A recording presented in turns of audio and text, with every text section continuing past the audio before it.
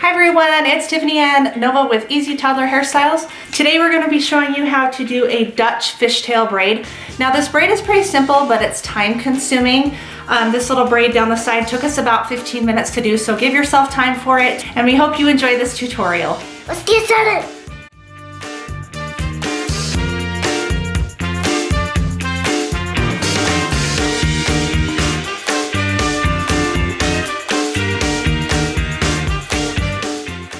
I'm starting with hair that is damp. I've just sprayed it down with a little bit of water, and then I'm going to make a deep right side part and then another part about 3 to 4 inches back all the way over to her ear. The rest of the hair I'm going to secure in a ponytail for now so it is out of the way. I'm also going to use a little bit of spray gel to minimize the flyaways and also make it a little bit easier to hold on to. So I'm going to make sure it's combed out really well and take a small 1-inch section up at the front. From here I'm going to take this 1-inch section and split it into 2 pieces. Now to do a regular fishtail, you're going to cross the hair over. In a Dutch fishtail, you're going to cross the hair under. So you're going to take a tiny piece of hair from the right, cross it under, and add it to that left strand. And then we're going to repeat on the other side. We're going to take a tiny strand from that left side, cross it under, and add it to the right side. Now this braid is all about positioning and repositioning your hands as you go. So if you need to go back and watch how I do that, that might be a good idea. Again, we're taking a small strand from the right, crossing it over and adding it to the left. At this point, we are going to start adding hair. So I'm going to take a small section of hair and simply cross it under and also add it to the left strand. I'll just repeat this on the left side. I'll take a small section of hair, cross it under, add it to the right strand,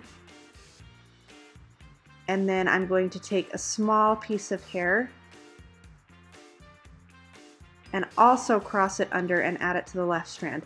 Now when you take the small strand from either side to cross under, you can add hair then, like at this point I can add some hair and then cross all of it under to the other side. I find it's easier for me to grip if I cross that strand under and then add my hair. It's really personal preference, but I just find that this way is easier for me, and so that's why I'm showing you how to do it this way. Again, take a tiny strand from the left side, cross it over, add it to the right, and then pick up some hair, also cross that under and add it. Now you want to make sure that you're not adding your hair to the same strand on the side. Like for example, after I cross this right strand under, I don't want to add hair to that right side. I want to make sure that when I'm adding hair, I always bring it under as well and add it to the opposite strand, or you're not going to get that pretty Dutch fishtail look. So you can take bigger strands if you want to. It will make the braid go a little bit faster, or you can take tiny strands and it will go not quite as fast. Like I said, this is a time-consuming braid, but it's really beautiful when you're done. I love doing just a small front section because it's a nice pop, but it's not the whole hair, and so it doesn't take quite as long. Now when we get to the bottom of the braid, I'm going to show you how to just do a normal fishtail without adding hair in. So if you need to start with a normal fishtail that goes under, that would be the part to watch and practice. So I'm just going to speed it up here because it gets kind of tedious, and like I said, this took us about 15 minutes to do. So as you can see here, I'm adding my last little bit of hair, and I have no more hair to add to this fishtail braid. So now I'm just going to take a small strand from one side, add it to the other side, take a small strand from the other side, add it to the left, and you're just simply not adding hair in. You're just taking from the left and adding to the right, and then taking from the right and adding to the left.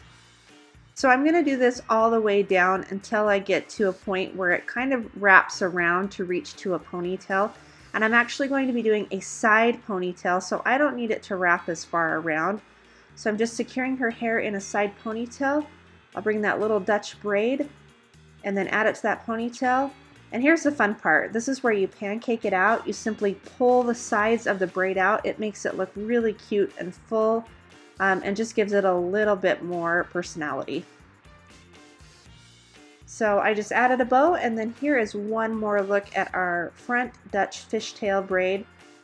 It's super beautiful, and I just love how this looks, even though it takes a little bit of time. If you like this tutorial, don't forget to give us a big thumbs up and subscribe. And comment down below which color you is. Comment down below if you liked it. That sounds like a good idea. See you later. Bye. Thanks for watching.